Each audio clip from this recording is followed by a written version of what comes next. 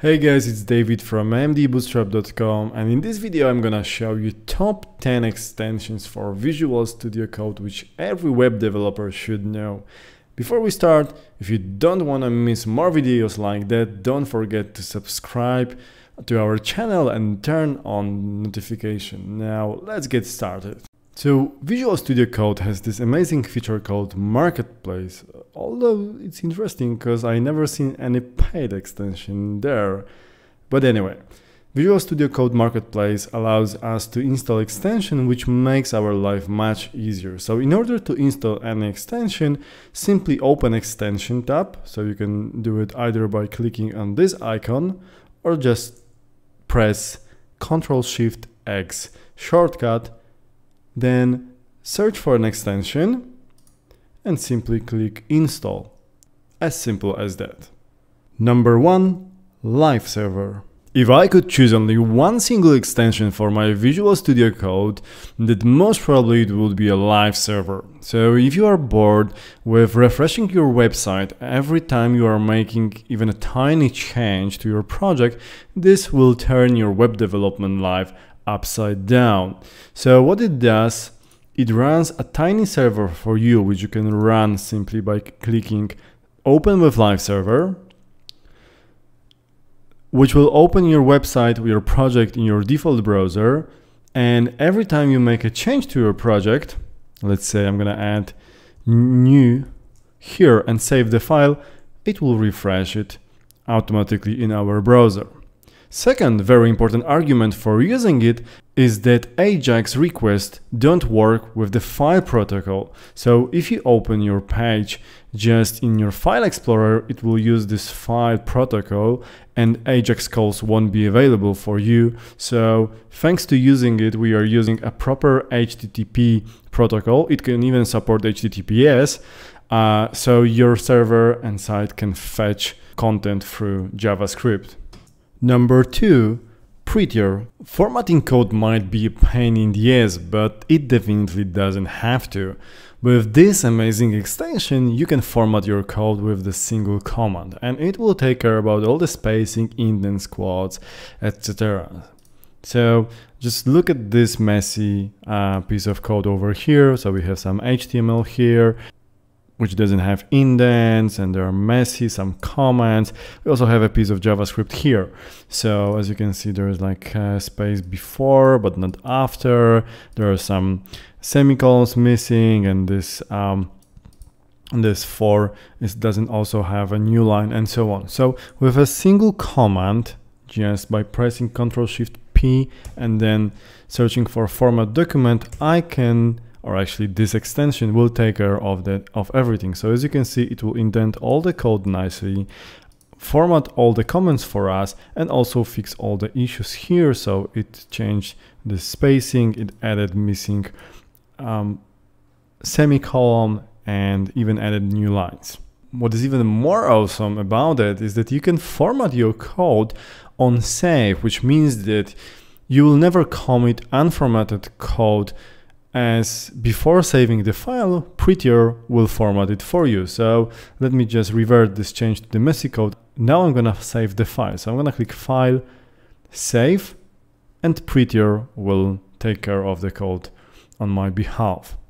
And obviously, you never copy a whole solution from Stack Overflow. But let's say that you copy some piece of code from a documentation. Then Prettier, it will also take care of code pasted in that way. Now have a look at this example. I have this piece of nasty code here. I'm gonna copy it.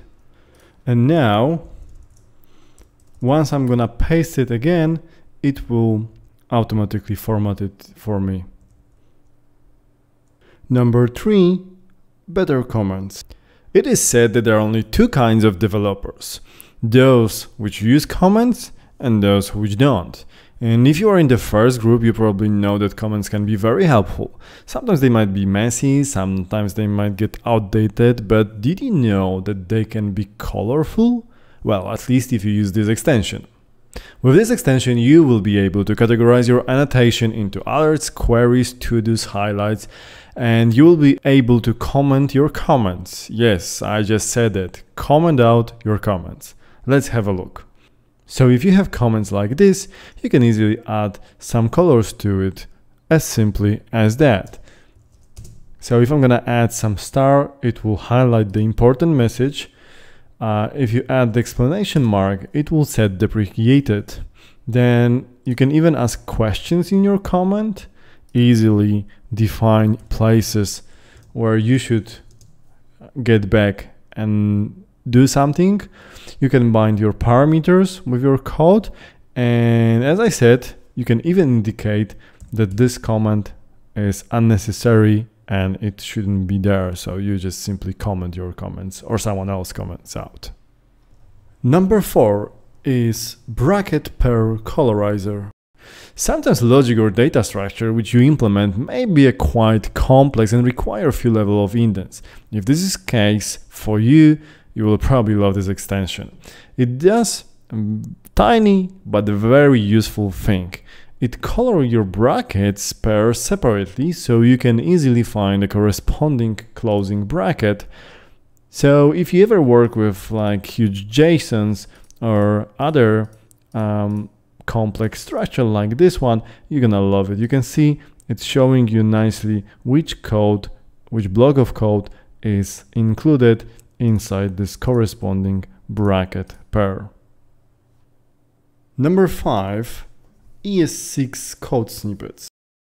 Do you know that you can define your own snippets in Visual Studio Code? Let me show you mine for console log. So instead of typing console.log every time and sometimes making mistake, what I did, like this, I just created a new snippet for it. So now every time I'm typing log and pressing tab key, it will create the snippet for me. So you can define your own snippets here in Visual Studio Code, but what you can also do is to install snippet created by others. So ES6 Snippets comes with many predefined, very useful snippets in different aspects. Like you have snippets for imports, variables, loops, and many other custom snippets. So I strongly encourage you to go and check website of this extension and see what kind of snippets are there for you. And if you're gonna find there some snippets for code which you often use, then definitely you're gonna love it. And in case you don't, you can create your own snippet like I did with the console log. Number 6, ESLint. Linter is a tool that analyzes source code to flag programming errors, bugs, stylistic errors, and suspicious constructs. The extension uses ES library installed in the Open Workspace folder, so you have either installed it inside your project via npm or install it globally on your computer. So what this extension does, it actually shows you linter errors in a nice way in this problem tab. So you can define your own settings for linter or use predefined ones which are shared by other developers, like this Airbnb JavaScript style guide, which basically provide you a set of rules. And don't get it wrong. For example, it doesn't mean that if you are writing code in that way is really wrong. It's just like assumption. So developers assume that this is a better way for some reason, and they agreed to use this in that matter. So if you want to learn more about linters itself, please check the description down below, where you'll find the link to another tutorial dedicated to it. And don't forget to subscribe and turn on notification. This way you never miss any new tutorial regarding tools like linter. And as I mentioned, there are multiple settings you can set using linter, but it's perfectly fine to start with the default one, like unused variables. So if you look here, we have 2 variables and we have 2 errors in our problem tabs, which says that both of the variables are assigned to a value, but they are never used. So obviously, as soon as we use it, the warning will disappear. Number 7 is GitLens. If you work with Git repositories, then this extension is definitely for you. It allows you to browse the entire history without leaving Visual Studio Code window. So you can check who made a given change down to a single line. So you can check that this line was done by Bartek, while this one was done by user Martuski, and you can see all this name over here. You can see entire history of the file and see which commits it consists of. So as you can see, we have a mix of different commits here. You can obviously check the history of the file. You can blame commit. You can go to, in this case, to a GitHub repository, GitHub page. So basically, you can do anything you've been doing so far using Git command line. So if you are working with Git repositories, with your friends, with your colleagues from work, this is definitely must have for you. Number 8, CSSPeak. Another great extension for front-end developers allows us to easily check details of a given CSS class in a blink of the eye. So what we have to do is just to press Ctrl and click on a given class name, and it will show us its definition, all the properties, and also allows us to easily jump into the file which contain this CSS class definition. Number 9. Code spell checker. Sometimes back I asked you on Twitter what are the most common typos which you make while coding, and I've got dozens of different answers. So if you want to avoid typing again tur instead of true or container instead of container, this extension is for you. What it does, it simply highlight all the mistakes and allows us quickly to fix it by pressing Ctrl and the dot key to suggest us a proper name like container instead of container. And number 10, material theme. So the last one isn't actually an extension but theme. However, I really love it.